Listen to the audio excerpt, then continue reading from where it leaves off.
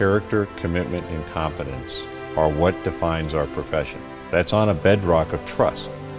And if I can't trust you in just making sure you've got my back, that I can do what I need to do, that I can be in a safe and secure environment, and I'm going to be treated with dignity and respect, how do we possibly think that we're going to be effective on the battlefield?